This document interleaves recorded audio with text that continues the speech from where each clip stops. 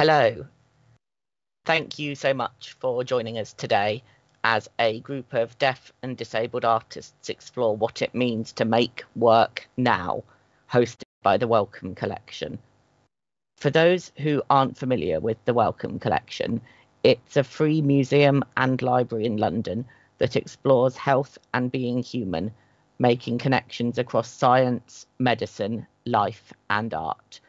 Though the building is currently closed, you can check out stories, books and live events online at welcomecollection.org.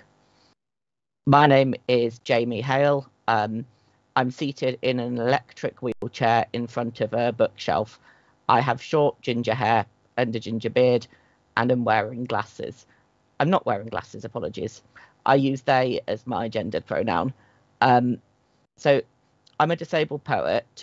My first collection, Shield, was published this month, artist and curator, and I wrote a series of articles on art, activism and access for the Wellcome last year. All of the wonderful artists we've got with us today were featured in that series, and you can find a link to it in the event information. I'm going to hopefully pose some interesting questions that will spark up a set of discussions between all of the wonderful people you'll be meeting. So just to help ensure that everyone has a positive experience and that this is a safer space for people to share their questions, we do expect everyone to take responsibility for their conduct and behaviour. So that means that offensive language or behaviour which may cause harm will not be tolerated. And this includes language that is racist, disablist, sexist, homophobic, transphobic, abusive, religiously or culturally offensive. We will be actively monitoring Slido and will remove questions or comments which are offensive. However, we really encourage questions and comments which aren't offensive. So please do pose questions to us there. We're working, as is everyone at the moment, with the limitations of technology that we're all variably used to. So please excuse any choppiness or disfluency in the conversation. I'm just going to give you a quick rundown of the artists we're lucky enough to have joining us today. So Emma Selwyn, who also works as Zandri Selwyn, is a performer and trainee co-director with Access All Areas, whose work includes My Hands and Feet Are Wiggling and Not Effing Sorry, pieces that challenge and welcome the audience in equal measure. Keith Salmon is a Scottish landscape artist with a visual impairment, whose work I encountered when he won the Joe Lomo Prize for Scottish Landscape Artist in 2009. I love his work. It's somehow both bold and finely detailed, realistic and impressionistic. I don't know how he does this, but it's well worth looking at. Miss Jackie is a spoken word performance artist and singer-songwriter. Her EP, Perceptions, it's gorgeous, it's powerful and it's luscious. It moves really fluidly between spoken word and incredible vocals, especially in the song Freedom.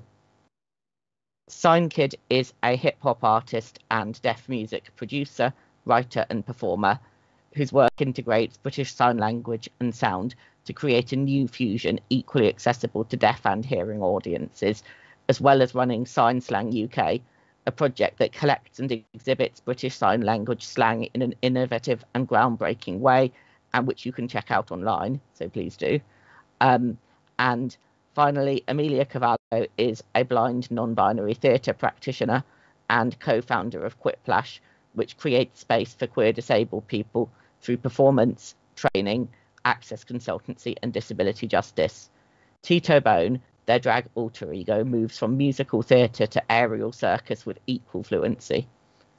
And in this talk, there are going to be 4 kind of sections. I'll speak to each of the artists briefly about their own artistic practice, and then we'll move into a wider discussion on how it relates to people as deaf or disabled artists, how the pandemic has affected us all as artists, and then take questions from the audience. So if anything comes into mind, please submit it via Slido. And now, to begin with our artists, I'm going to go around and ask you all to quickly describe yourself for the audience, share your pronouns if you want, and then spend about a minute telling us about your artistic practice. And we're starting with Emma, who is a video for this section. So Emma, thank you. I go by Emma, or Zandri is a name. I use they and she pronouns, and I'm wearing a blue V-neck t-shirt. I'm white. I have dark brown, longish hair that's tied back on the top, and hazel eyes. I'm a live artist, director, and actor and training consultant, and I've created both solo and ensemble pieces. I think I mostly do live art and or cabaret and or autobiography, but I don't like to be just one thing. Thanks for having me on here.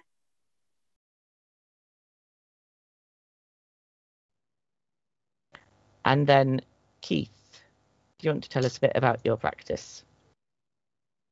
I'm Keith Hi, I'm Keith Salmon, and I'm a 61-year-old male, white. I don't have much hair, so I tend to keep my head shaved, and I have a short, stubbly grey beard, and that's what I look like, I guess. I'm a painter, a traditional painter, and I'm also a landscape painter, though I don't really create paintings in the kind of normal landscape sense. My works are all based on the many walks that I've done in the hills and mountains and wild places of Scotland and the rest of the UK. And so my paintings, they're about trying to convey something of my experience of being in these wonderful wild places. As my sight in the last few years has got even worse and is deteriorating quite rapidly now, I've had to adjust the way I work again, and I'm starting to explore using sound with my paintings. And I take a sound recorder on my walks, and I use this as my sketchbook, and then I listen to the sounds as I paint to help me sort of recall the place that I was in. So that's about me, I guess. Thank you so much. Jackie. Hey, I'm Miss Jackie. I am predominantly a spoken word artist, and I singer-songwriter. I love everything creative. I will find creativity in some way, shape or form. I am a Black woman with long black hair in twists, swooped to the side, you know, try to be elegant. And I'm wearing a bright red t-shirt, and my background is blurred. Yeah, that's a little bit about me and my work. Thank you so much. Sign Kid. Hello everyone, my name's Sign Kid. And that's how it's signed, my sign name. I'm a man, black man. I have black hair. I have on a white top. I'm a producer, songwriter, and I perform signed songs on a stage to audiences. I previously worked with Mr.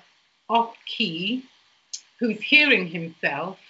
However, he was a lyricist. He was rapping for me. He would translate my signed music so that I could show this when I was performing. I recently established a company called Viewable, and this is a collection of digital signed vocabulary, which is online for the audiences to see.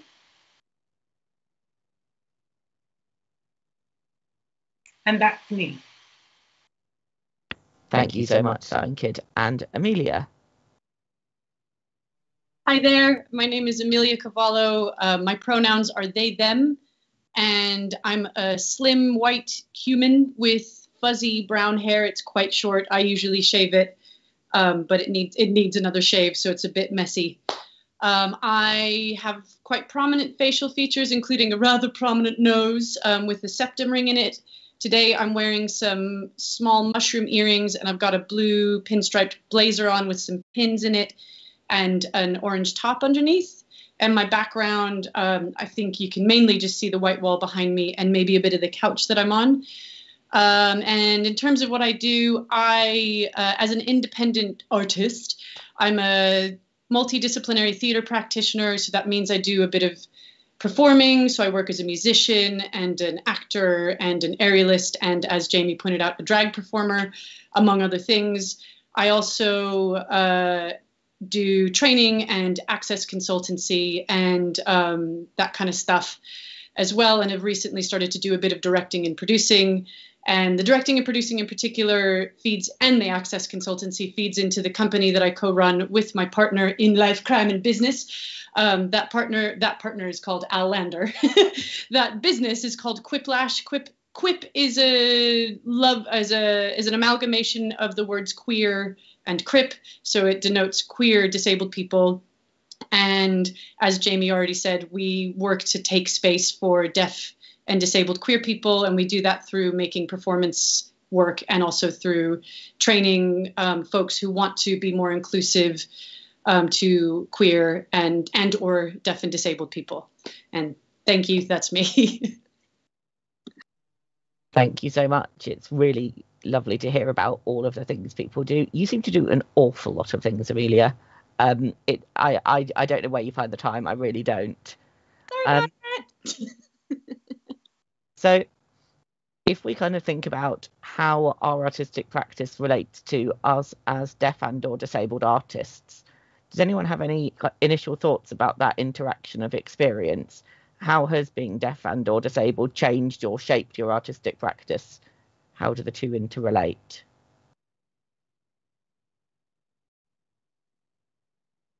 Amelia, go for it.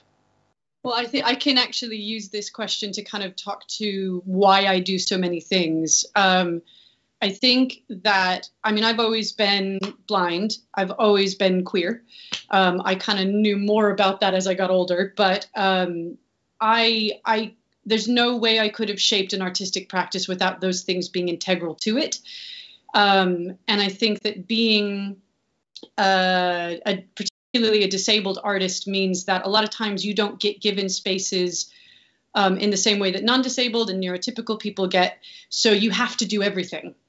So the reason I do a lot of stuff is partially because I'm interested in it, but also partially because if I didn't kind of build the house and then also make, the interior design of the house and then decide, if I didn't do everything, I probably wouldn't have gotten to do anything.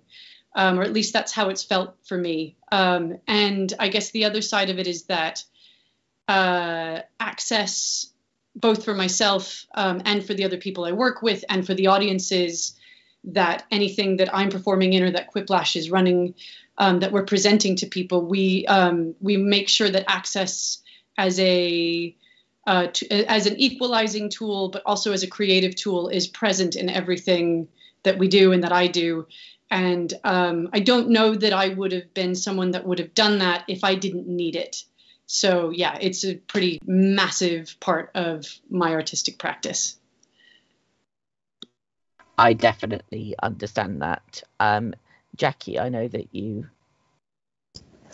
Yeah, I think for me, it's pretty similar to what Amelia said about, I'm a wheelchair user. I I have a wheelchair.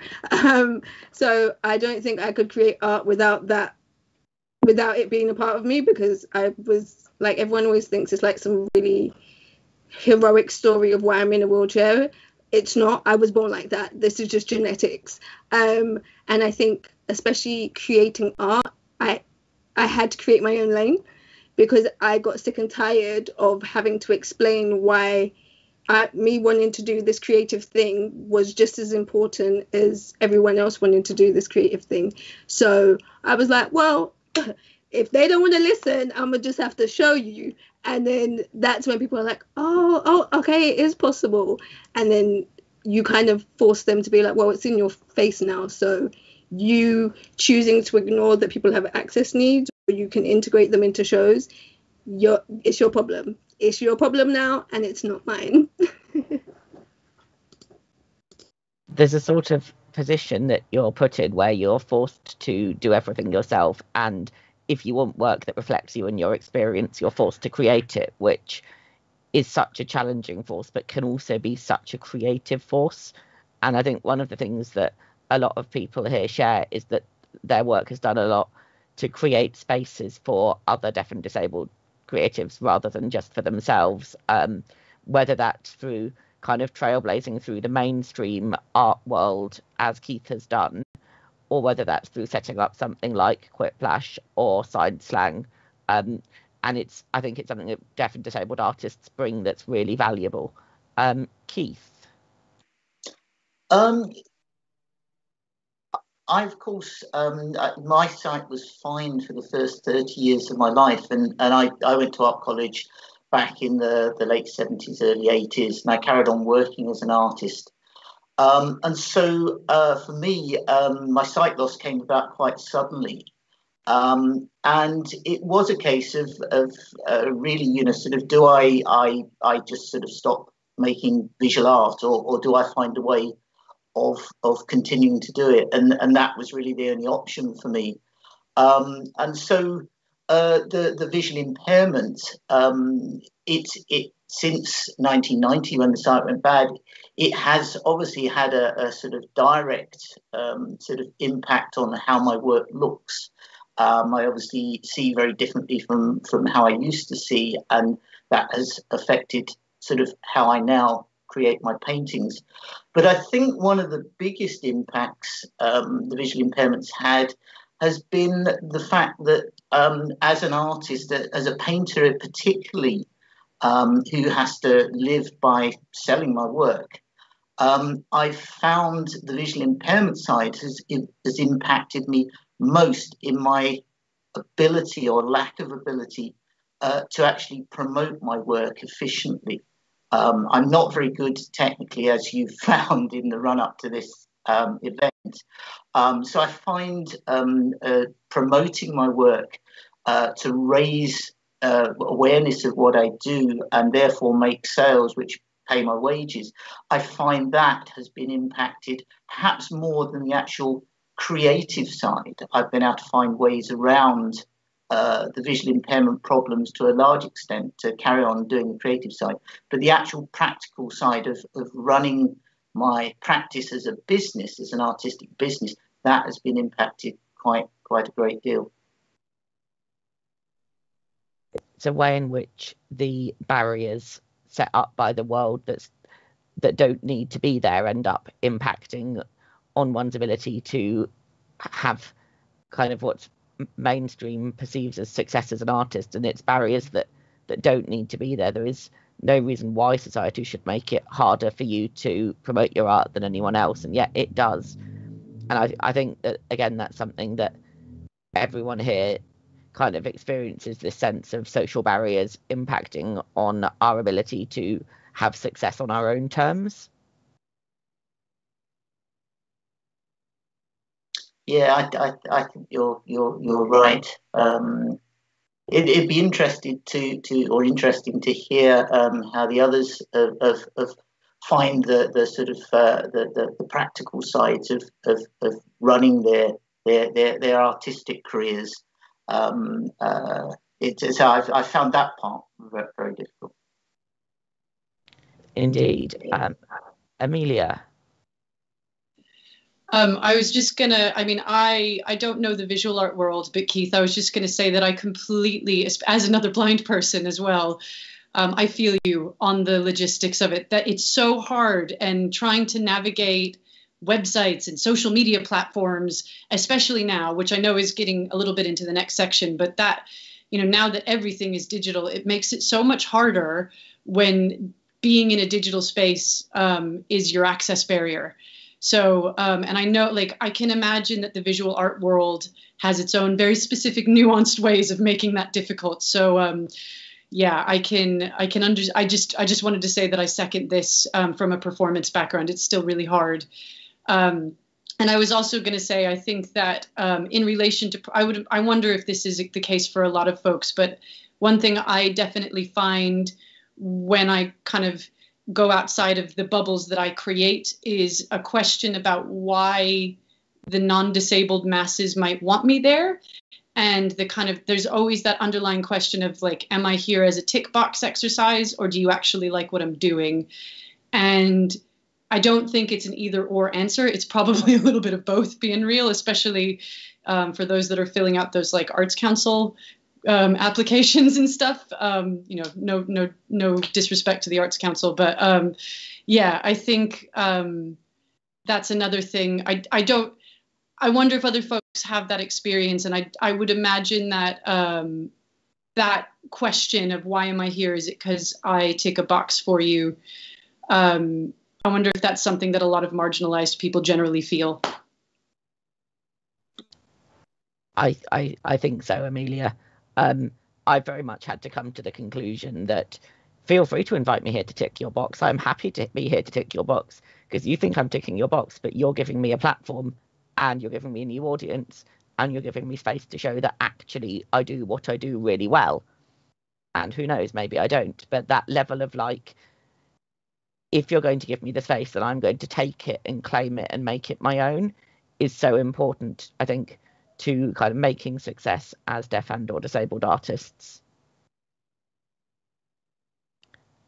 Does anyone else have any thoughts on these sort of questions of how your practice relates to you as a deaf and or disabled artist more broadly?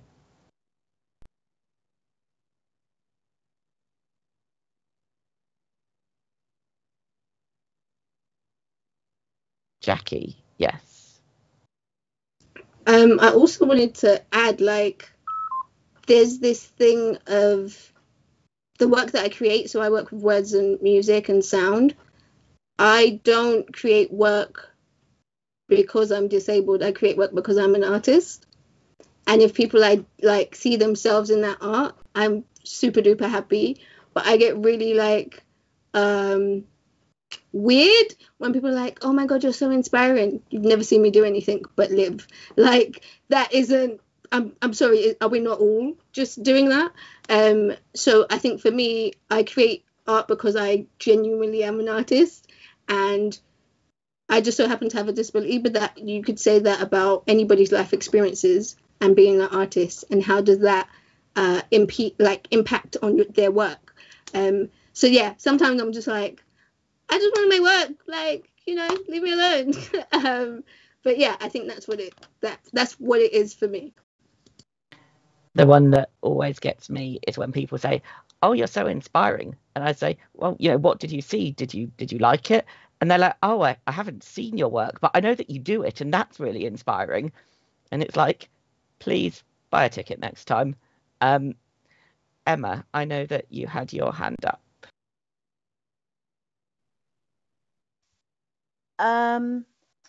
If the question that's being addressed right now is about how your practice relates to deaf and or disabled audiences, I think that was the question that's being asked. And I could relate to a lot of Jackie's points that were made just now, because the fact that someone is disabled and an artist doesn't mean they're doing it just to say, look at me, I'm disabled, I'm here to inspire you. I think we can all soundly say that inspiration porn is I'm going to try not to swear here, cow feces. And for all of us, well, I say for all of us, I don't know how true this is, because the level that our disabilities as artists, or possibly even otherwise, can impact what we do varies between person to person, and even from day to day, or possibly moment to moment within the same person. And I've actually found, since the current situation, as I call it, that it's shocking for me that how many of my colleagues and how many people I work with just cannot access this digital spaces. And this is due to potential lack of support in the environments that they're supported in, because my company has many learning disabled people in it, and many of them are from possibly derived backgrounds, and even if not, then I don't know whether I was trying to make a point, but I could not make my hands and feet a wiggling without actually owning disability. Did Sign Kid have their hand up? I'm not sure. Did I miss Sign Kid wanting to come in?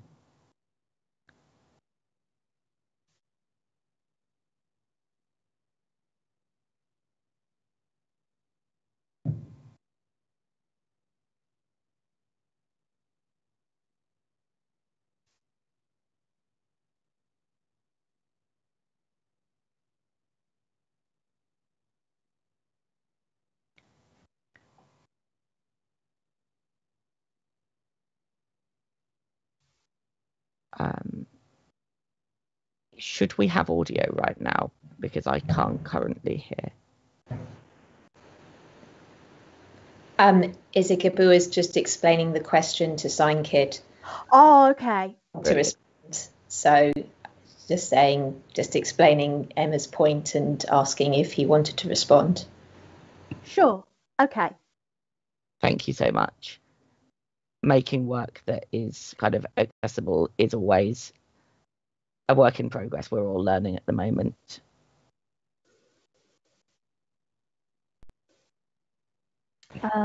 Bagur, you need your microphone on.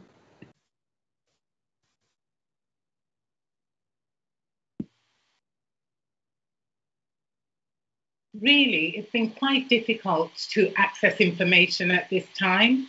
That's been the biggest impact, especially when watching the news or the Prime Minister brief. It's been a huge impact for me, as I'm not aware of what's happening, and therefore the information is lost. The subtitles are a problem. There's a delay with regards to how I'm able to access that information. I usually have to ask several people, go out of my way, go out of home to find out what the rules are now. Can I go out? Can I not? And I'm having to take all that information and put a puzzle together so I know what is going on, as they're not providing interpreters when the PM is giving a briefing. And therefore, I'm not aware of what the information is. I think it's really important that they follow the Equality Act. I think there's been an excuse that they state, oh, we haven't had time to book an interpreter. However, that's no excuse. It's not a good enough excuse. I think there's often an excuse made with access that, oh, we didn't know how, or, oh, we didn't have time, or, oh, we Googled, but we couldn't find the answer, so we just did it anyway, which ends up really not just isolating and marginalising us in our careers, but when it's things like essential lockdown rules and health information could end up being life-threatening for people who just aren't getting access to information. and it's the presumption that the digital world is better for disabled people. I know that I've read countless articles by disabled people being like, it's brilliant, everything is accessible now. And they say that about events that don't have interpreters, that don't have audio description, that don't have captions, that are on platforms that don't work with eye gaze or switch access. And you just think, no, it's more accessible for some people and not others. I just wanted to come back quickly on something that Emma said about inspiration porn, and to clarify for people that haven't encountered that phrase, it's a way of framing disabled people even doing very normal things and living our lives as somehow being incredibly inspirational. You know, you get it for like going to the supermarket and it's like, no, I'm just doing my weekly shop. And then the idea that other disabled people are kind of held up against those standards. You know, are we doing the things that are inspirational? If not, why not? It kind of feeds into this narrative of either you're superhuman or you're subhuman. You can't just be human. And I think so. Keith had his hand up a little bit earlier, so I'm just going to drop back to Keith. Oh, right, yeah. One of the things that a couple of people have said and kind of agree with, sort of wholeheartedly is the statement that sort of I'm an artist first and primarily. I've been doing this for 40 years, and I just happen to be visually impaired, and unfortunately when I have exhibitions, and this has happened quite regularly over the last 20 or 30 years, is that when the press get to hear about the exhibition, they're not absolutely sort of there because of the work, but because of the story that goes with the idea that, as they describe me, I'm a blind artist rather than an artist who happens to have a visual impairment. And this kind of the way that I'm kind of described then has a sort of an impact on how my work is perceived, unfortunately, not by everyone, but by quite a few people. And of course, as a painter, my paintings, it doesn't matter when it comes down to it, whether I can see a lot or not very much or nothing. If I'm producing paintings, the paintings are paintings. And when they go on the wall in an exhibition, they go there alongside every other painting that everyone else has done. And so that description of me being a blind painter, it means nothing about my paintings. You know, the paintings, when they're done, are either, sort of hopefully good, but they may be bad. But that's all it is. The blindness at that point, the visual impairment, has nothing to do with the work. And yet it's so often seen in a different way because of the title that comes with it. I was talking to another poet about this, and he described things in terms of work issuing from an experience but not being read in terms of that experience solely. And I thought that was a really interesting perspective, that my creative work issues from my experience as a disabled person but doesn't need to be read solely in terms of that experience. Now, I know that Sign Kid had his hand up a moment ago, so if we go back to Sign Kid.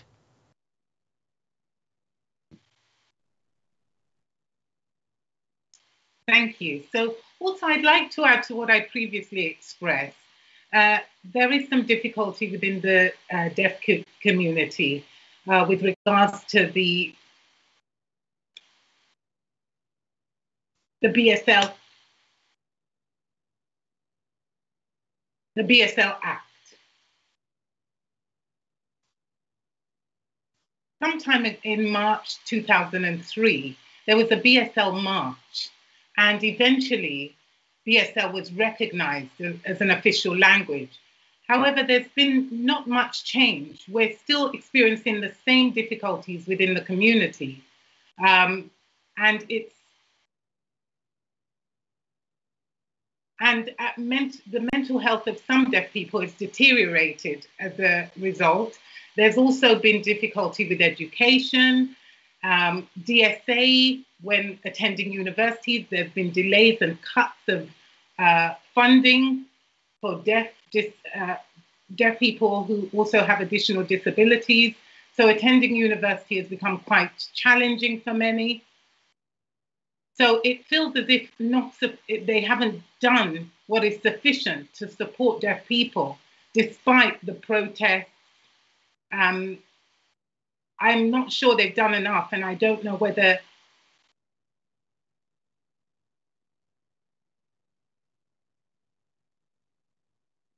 so they haven't done enough.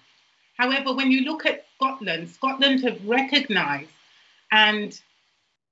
have recognised the language, and they've done so much more. However, here in England, they haven't done sufficient work to support deaf people within the community.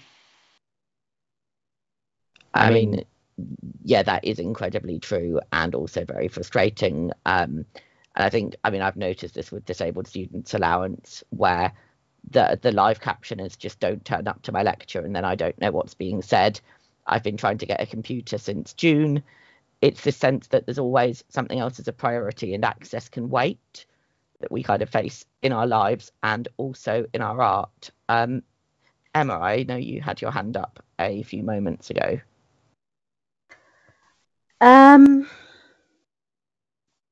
Yes, it disabled students and are definitely struggling. But I've also found that there's equally a lot of vulnerability among the learning disabled, and sometimes I find that professional learning disabled artists' work is and or education is perhaps to some extent left on the sidelines unless they're intellectual enough. And Sign Kid talked about how his struggles with getting information meant he had to ask lots of people, and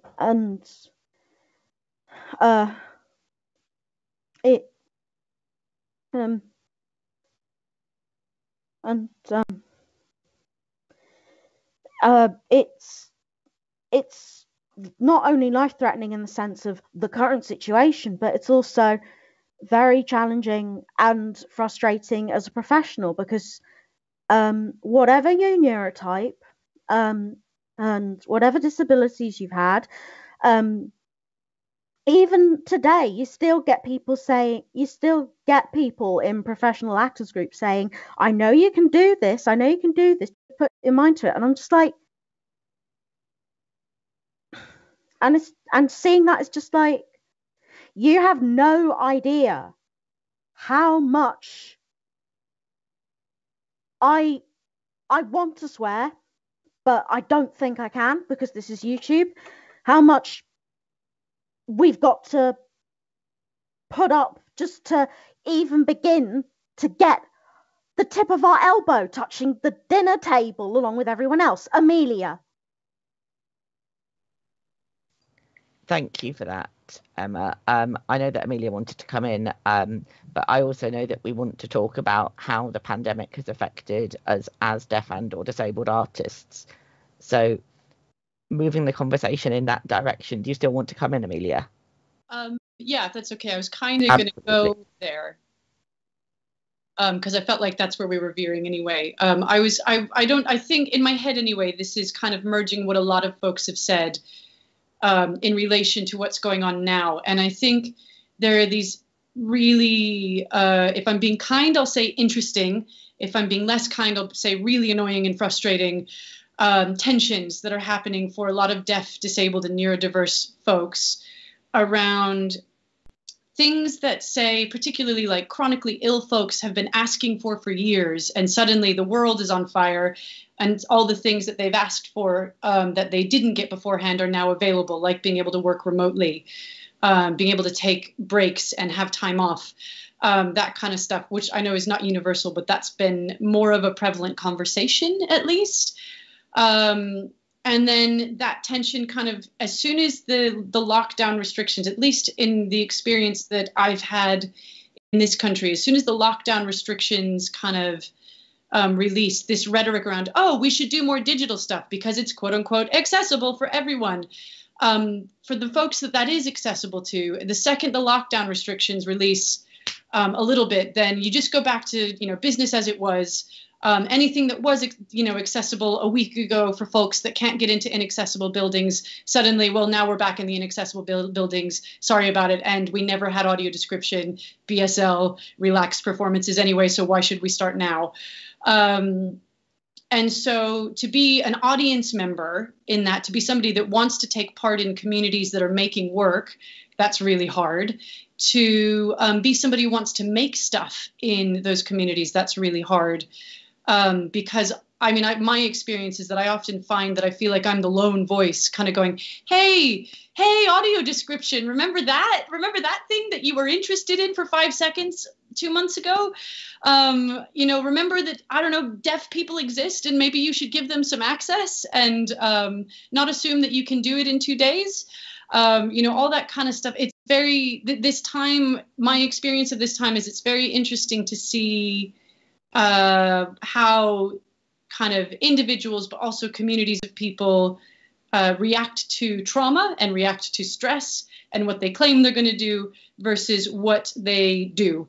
And yeah, so there's that kind of like individual experience of things that the goalposts for what is and isn't accessible keep moving, and it is impossible as an as an art maker and as a person who wants to take in art to keep track of that, let alone take care of yourself in the midst of that.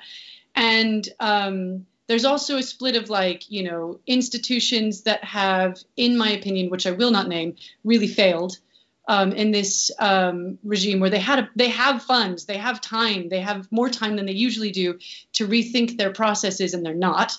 And then there's also been wonderful changes in other organizations, and I will absolutely give a big up to Welcome here for really taking the time to go, we've had to pause, so we're going to investigate our own stuff and do better when they weren't even doing, when they were doing good beforehand. So this time the goalposts keep moving, and clocking who is willing to work on a new normal that is more inclusive and who is not it's very clear to me. And I probably should leave it there before I say something super shady.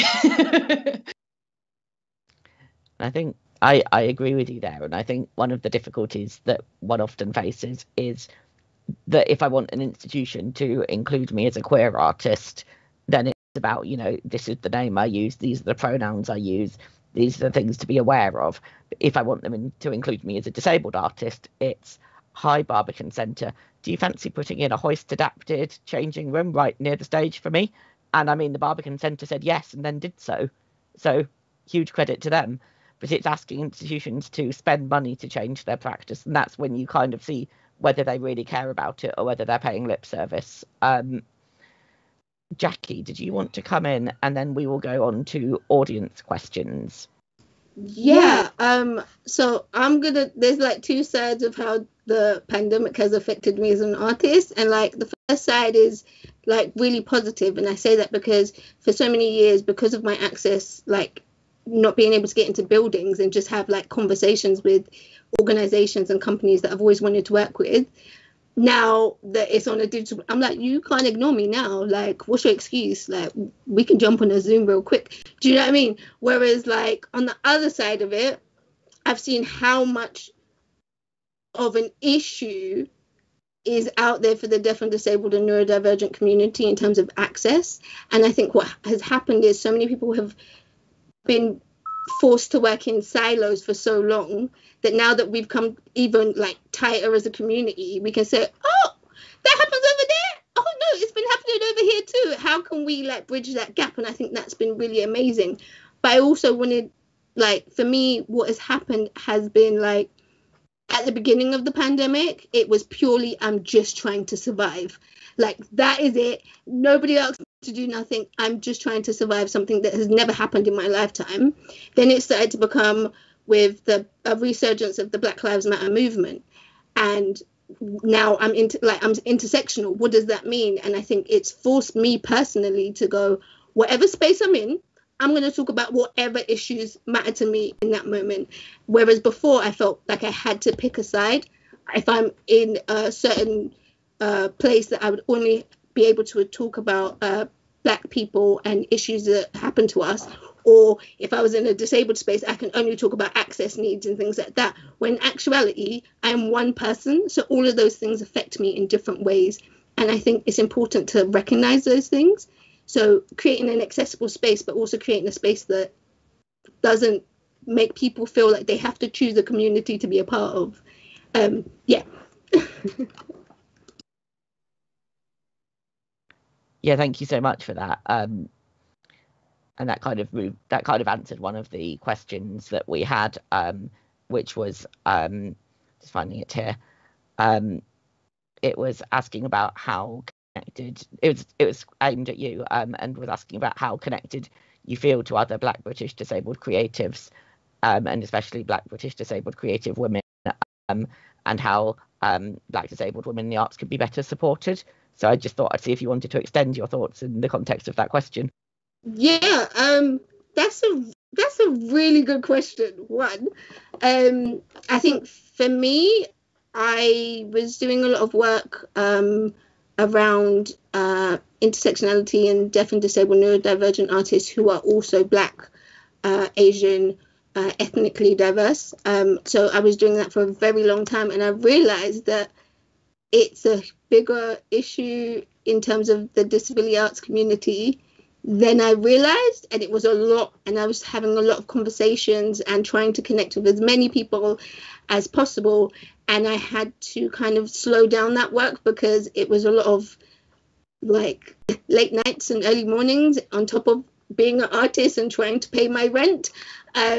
So I personally want to continue that work soon. Don't worry, I'm applying for funding, so I will make sure it happens.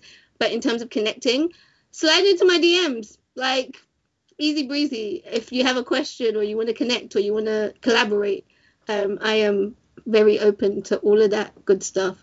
Please appropriately slide into my DMs, okay? Great. And I have a pretty solid track record with Arts Council applications. So if you're doing funding apps and want a hand, like, you've got me. Another interesting question is whether people think it's more important to make art for the deaf and disabled community or to make art for the general public that may or may not connect to being deaf and or disabled. Emma, do you want to comment on that?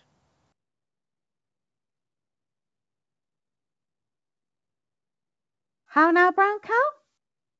We've got you. Cool. What was the question again? Sorry. It was about making art specifically for the deaf and disabled community and or making art for the general public. Right. Okay. Yes, it's imperative that we make work for, well, I feel it's imperative that we make work for the deaf and disabled, because they have a right to entertain and be entertained as much as everyone else. This is why I'm involved with Croydon Gig Buddies right now, and have been for a few months. But a massive, massive part of my work is that it's not going to necessarily be 100% accessible for every single person on the planet. I realize this, and I know I need to do better, and I'm figuring out how to do that. But at the end of the day, if we don't get the allistics and the neurotypicals and the cishets and the whatever majorities on side, then we're fucked. Excuse my language, but that's how strongly I feel. And That's why I make the work I want to do. I want to be like, I've forgotten its name, but there was a show about, I think it was a barbershop that a black British comedian did in the 80s or something. And that had a massive white audience. Like, I want my work to be open and available and not threatening to all, but certainly inviting and challenging to all. I think that's all I'm going to say for the time being. Go on, Amelia. I think, hang on a sec. I think that idea of being both inviting and challenging is really important. Like, come into the art, but be prepared to be challenged by it. And I'm actually going to go to Keith next. Sorry, Amelia. Thank you, Jamie. No, I've kind of, I sort of been thinking about this with my own work being very visual, and sort of how sort of as my own site has got worse, how I've become more aware of kind of issues of other sight impaired people sort of approaching two-dimensional visual art.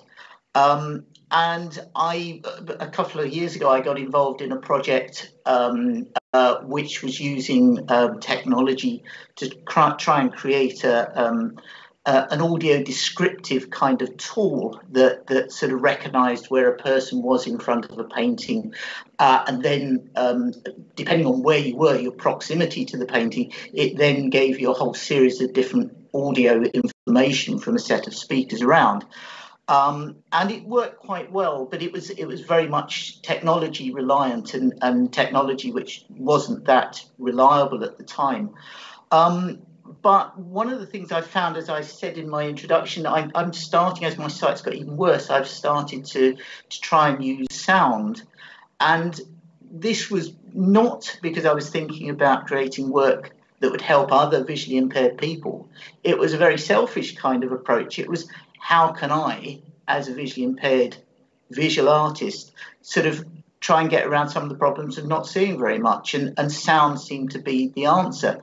And so the work that I do now, as I say, I collect sound, I use it to help me create the paintings, but then I work with professional sound engineers to create high quality short soundtracks, which then are part of the actual work, the landscape work as a whole. So as you stand in front of a painting, you hear a soundtrack.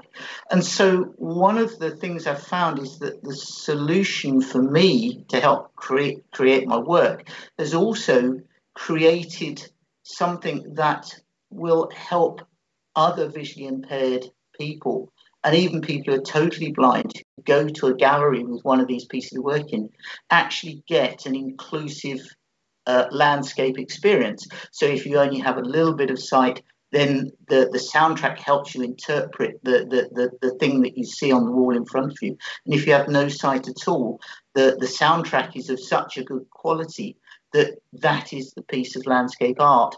And so, as I say, I haven't gone out my way to create work that is specifically for other sight impaired people, but through the process that I've gone through with my own sight loss, it's turning to for me to create work which is actually more accessible for people with sight loss, if that makes sense. It makes sense. It's really nice to look at the ways in which like access and creativity get embedded within one another and like build on each other to improve the work. I'm going to go to Amelia next, and then after Amelia, Signkid, if you want to come in on this, then I will give you a slot. So go for it, Amelia. Yeah, lovely. Thank you. I'm just going to a certain degree, build on what others have said, and then also just kind of give the take that I have and that also Quiplash has on this. So as a disabled maker who knows other disabled makers, my favorite thing is when disabled people make pieces that are not about their disability. And the disability is always there because it's them. But it's, or if there's a piece about them being disabled and it's infused with joy. I think that disabled people, also a lot of queer people, also a lot of people of color, are expected to sell their trauma to people. And I'm not really interested in that unless, of course, people want to make a piece about it.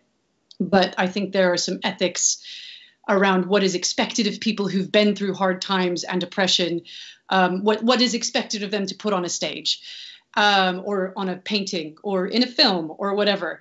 So for me, and I've been able to explore this with my drag self, Tito does a lot of talking about being a blind, non-binary, bisexual drag king, but it's all with joy and humor.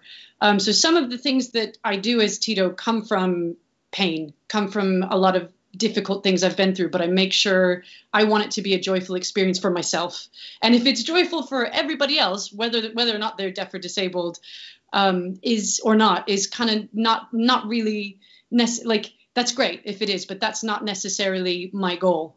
But in terms of, I think, the wider stuff, like when Quiplash is curating a space, we are very careful about that, what that means. So everyone is welcome, but that space is specifically first and foremost for deaf, disabled, neurodiverse, queer people, which seems like a niche, but there's a lot of us out there, as might be kind of apparent just by this panel alone.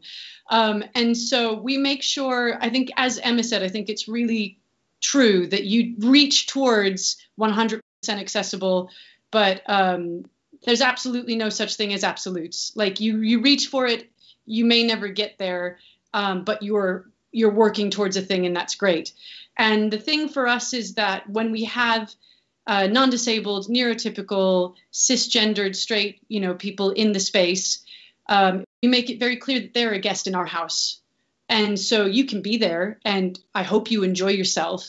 But if you are not used to people talking, fidgeting, wiggling around during a performance, if you're not used to a sign language interpreter being on stage, if you're not used to audio description, deal with your own discomfort. Sorry about it.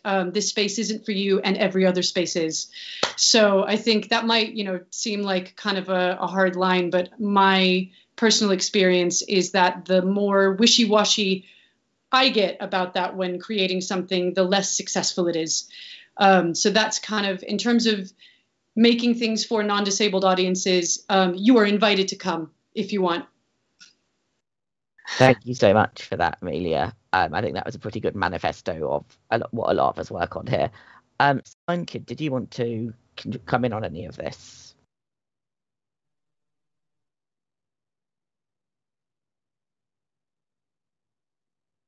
My personal experience up to now has been really that people's thoughts with regards to deaf people are quite different. They see it as a problem. And I think that it's that they need further education and awareness about deafness, about disability.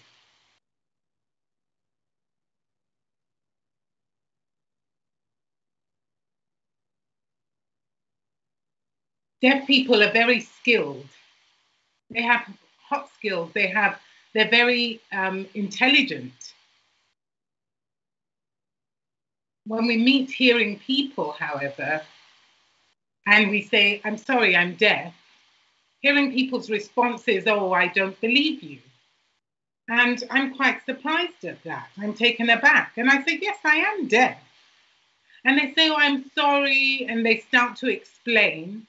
And then also when I explain that I'm a producer, I create music, they're quite surprised again. And they say, "Well, how do you create music if you're deaf?"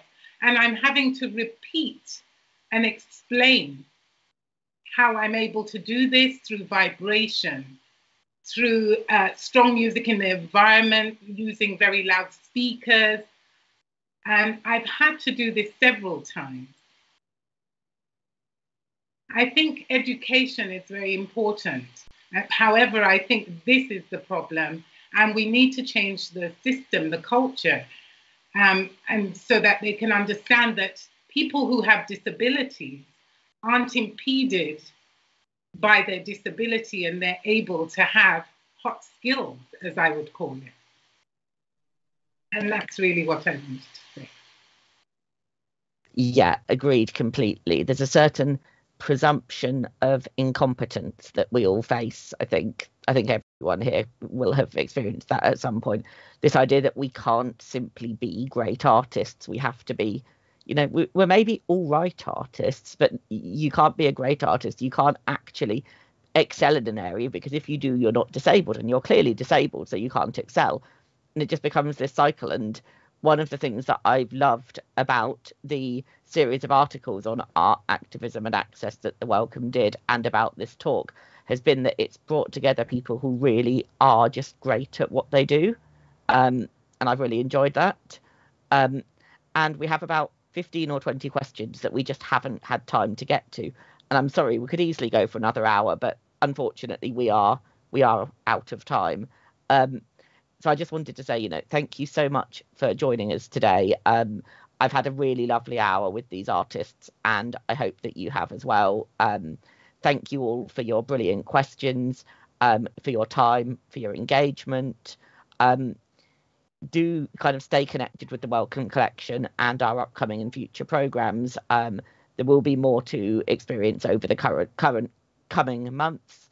The website is at welcomecollection.org, and there is a kind of email list. If you go back to the event pages for this event, you will find all sorts of social media handles from all of the people involved. So check them out, follow them, see what they're doing next. It will be great. You won't regret it. A huge thanks to Ezegbua and Michelle for doing the BSL interpreting, and for Jen for doing the captions, for Emily at the Welcome for helping me put this together, Sol for moderating the questions, Lewis, Justin and Thea for doing the tech, which I can assure you was monstrous and is an example of how trying to really build access into something is not easy. It takes a lot of time, effort and commitment. So a huge thanks to the Welcome for being the collection, for being the kind of place that makes that commitment. And to all of you, thank you so much for coming, and have a wonderful evening.